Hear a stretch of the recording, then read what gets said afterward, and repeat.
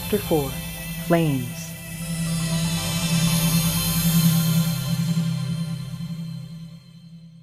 Anna sashayed out of the burning clinic. She felt reborn, as if the flames had been an inverse baptism that ushered her from the world of childhood to that of adulthood. A world more perilous and uncertain than the one in which she had previously lived.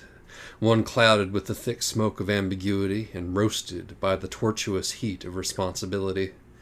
But also a world far more exciting, full of leaping, flickering tongues of opportunity. The fire was a fitting symbol for this transformation, Anna reflected. Brandy was digging a trench. It's okay, Pam told him. The strafing won't begin until sunrise. Pam's mother was there, cosplaying as Mikhail Gorbachev. Dr. Crandall handed his forehead birthmark sporting wife a cat with a splint on its leg. He ran back into the building. Be careful, Mrs. Crandall yelled to her husband. USS Archon is in 6 days and you're my ride. But Dr. Crandall, well, after 19 years of marriage to this terrible woman, would not have much minded a fiery death at this point. As Pam's mother berated her husband, Anna saw where Pam, still wearing the wedding dress, got her costuming talent from. The elder Lady Crandall's replica of the navy blue suit the General Secretary Gorbachev had worn on October the 11th, 1986, when meeting with Ronald Reagan at Hufvud in Reykjavik to discuss the reduction of mid-range European nuclear weapons, was impeccable. But oh shit! The fire was spreading fast. Mom, should we take the horses and ponies out of the new barn? Pam asked. Pawnee and Anna exchanged their secret Santa gifts. The fire could spread to the barn. Their ponies were in danger. Fuck and shit. Anna remembered that a pony would not leave a burning barn. She'd heard stories of ponies running back into a burning barn after they had been rescued. A pony thought his stall was the safest place to be, even if it was in flames. I'm going to leave the above paragraph completely intact. Let it sink in. That's exactly how fucking imbecilic ponies are. Running into a burning barn. Christ. I'm making a concerted effort in my writing to make ponies sound ridiculous, but even I couldn't come up with something that bizarre. You win this round, Jean Betancourt. Ponies. Shit.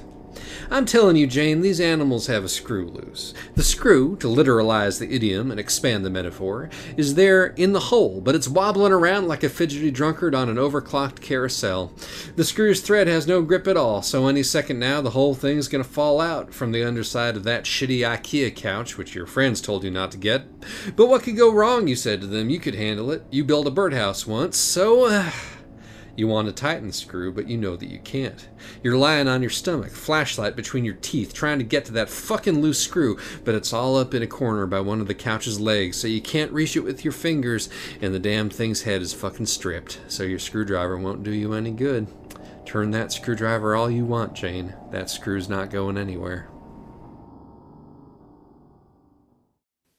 Suddenly, Anna remembered that Acorn wasn't in the barn. He was still lost in his dark thoughts near the clinic. Anna's heart stopped beating. The young girl clutched at her chest with her grafted-on sloth arm and slowly keeled over until she lay motionless in the snow, dead from a heart attack. Pam and Pawnee rushed to aid her, but it was too late. Anna's unblinking eyes stared up at the star-strewn night sky until Pam closed them with her hand. "Good night, sweet prince," she whispered. Acorn watched the flames consume the clinic silently. He immediately recognized the ambiguous positioning of the modifier in his internal monologue and changed it. Acorn silently watched the flames consume the clinic. The fire itself was deafeningly loud. Acorn was magnificent, standing there in the flickering light. He was what gods dreamed of being. He looked so fucking noble that had he been bronze, Alexander Pushkin would have written dozens of poems about him. And then Acorn would have crushed Pushkin beneath his bronze hooves. Beautiful, isn't it? Acorn shuddered. He had not noticed the cat approach him.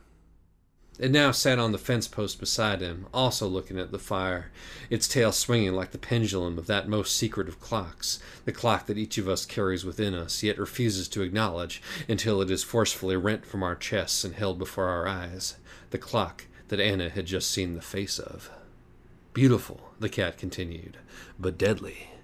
It turned to face Acorn, much like you. Its hollow eyes with midnight visions burned. "Fuck off," Acorn whinnied. The cat shook its tiny cat head and shit just a bit. I wish I could, Acorn. I wish I could leave here and never again see the thousand sordid images of which your soul is constituted. But I remember what you told me earlier, interrupted Acorn. But why did you have to start this fire? What does that have to do with your plan? The cat feigned shock. What makes you think that I started this fire? After all, I'm just a cat. Acorn ignored this attempt to raise his hackles. No, Acorn's hackles were going to remain as unraised as the roof at a party DJ'd by John Quincy Adams, a president notorious for the non-gnarliness of his inaugural ball. Should I repeat the question, Acorn said, or do I need to crush you again?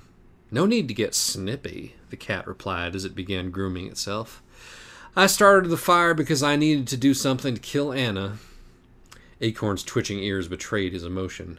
Oh, I have your attention now, do I? I just can't figure it out, what that girl means to you. You feel superior to her, which, of course, you are, and at times seem to hate her, but you also fear her. You are protective of her. If it was possible for one such as you to love, I might even be tempted to say, It's none of your business, Acorn said. Do what you will to me, but leave her alone. See how defensive you get? I suspect that you yourself don't know what you feel. After all, you could free yourself from her at any moment. Yet you choose to wear her saddle, subjugate yourself to her reins, dance like a dancing bear, cry like a parrot, chatter like an ape. You act like a normal, mindless pony instead of the godlike prince of the galaxy that you are. Do you fear your own power? You've never given a second thought to destroying others. But do you think that unrestrained you would destroy yourself? Anna was still fucking dead. But Pawnee was not ready to let her friend go. The township began to perform CPR on Anna's body. Pam, an expert on corpses, knew it was too late, but she decided that this gesture, futile as it was, might be a part of Pawnee's grieving process, so she left her alone. The sound of fire engine sirens pierced the air. It aroused the ponies. They filthy colloquialisms for horse sex emitted up and down the paddock. Pam and Pawnee were startled too, but they were glad the firefighters were there. Anna's father was a volunteer firefighter. Pawnee hoped that he and the other firefighters could revive her friend. She stood and said thus aloud to Pam. Pam envied Pawnee's optimism and innocence. Pawnee watched the firefighters approach Anna's body. One knelt down, removed his thick glove, and felt Anna's neck for a pulse. He found none. He rose and shook his head at the two girls. Pawnee began to sob. Pam's expression of grim determination didn't so much as flicker. I will find that fucking cat, she said, through gritted teeth, and I will crush its fucking head between my hands. Its brain nectars will be the emotional purell that will disinfect my soul of its grief. Pawnee stopped crying for long enough to take a wineskin full of gin out from her boot and drain it in one gulp. She had a serious problem. Acorn and the cat watched as the firefighters extinguished the blaze. Without the violent light of the fire, the night seemed suddenly claustrophobic. Now the sky was illuminated only by the cooler, paler fires of the moon, the stars, and the flashing lights on the assembled emergency vehicles. The snow no longer fell in individual sparkling flakes. It was now a single heavy sheet of gray and cold that pressed down on Acorn with the cumulative weight of the centuries of snow that had already fallen on his defiant shoulders. But Acorn was no Atlas. He could not hold the weight forever. Both he and the cat were acutely aware of this fact. The fire trucks pulled away. The moon continued to shine. The snow continued to fall. Acorn continued. I'm not going with you, Acorn said at last. The cat licked one of its white paws nonchalantly. I know. Acorn lunged forward and bit off the cat's head with one snap of his mighty jaws. The cat's body toppled from the fence post to the ground, and Acorn spat out the severed head beside it. Are you trying to annoy me? Said a voice from the darkness. You aren't succeeding. The cat pranced into view along the fence and jumped down to sit on its own dead body. It playfully batted the severed head with one paw, like a feline cephalophore. Cephalophore is a really good word, thought both Acorn and the cat. Acorn gazed at the impossible being. He felt as if his mind, which had up until that point been expanding, was starting to collapse in on itself.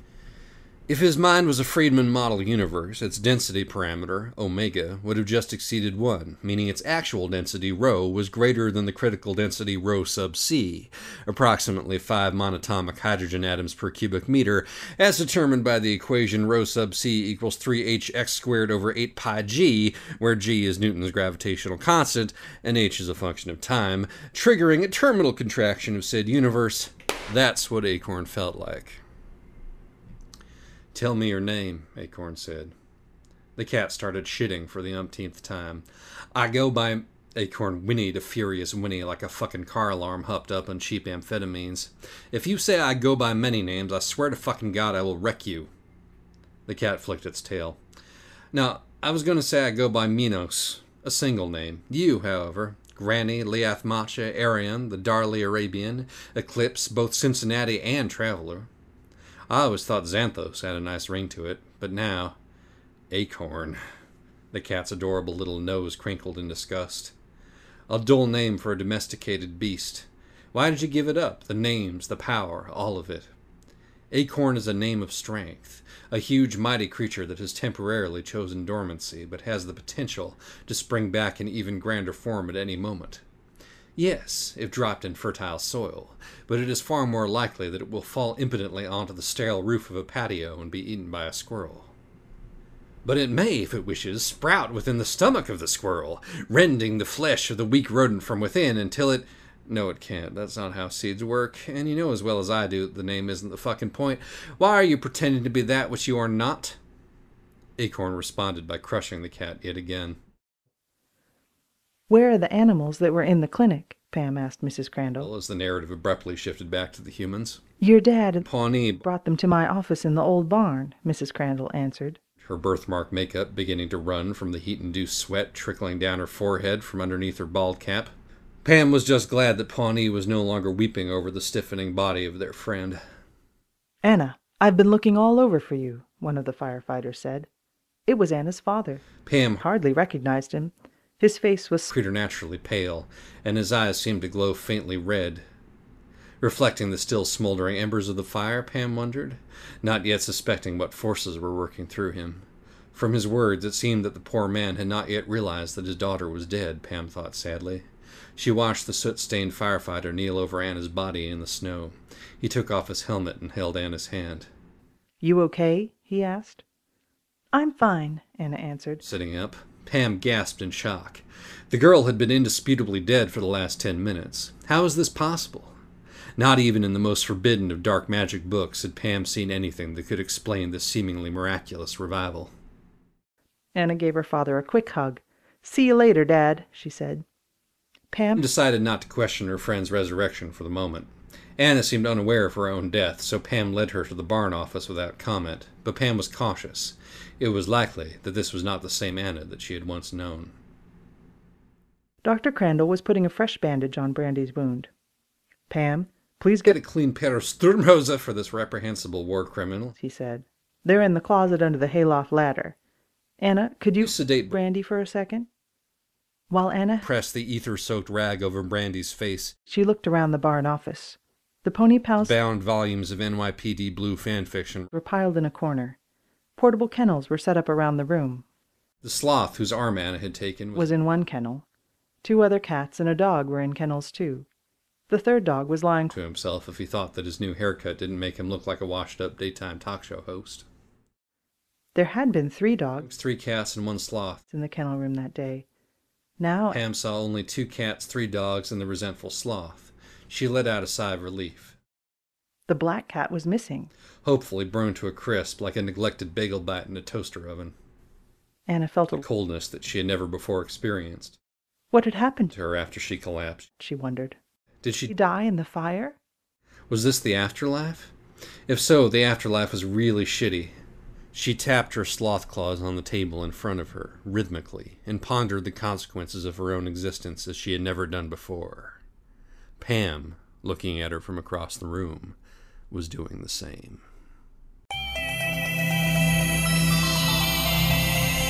Detective Pony was originally written by Gene Betancourt. The first 2 pages were altered by Andrew Hussey, pretending to be Dirk Strider. The rest of the pages were altered by Sonnet Stuck, also pretending to be Dirk Strider. The book is read by Duckface as yet another person pretending to be Dirk Strider, and Naked Bee as Jean Betancourt, a 4th character who may or may not be Dirk Strider. This recording was instigated, perpetrated, and assembled by Naked Bee.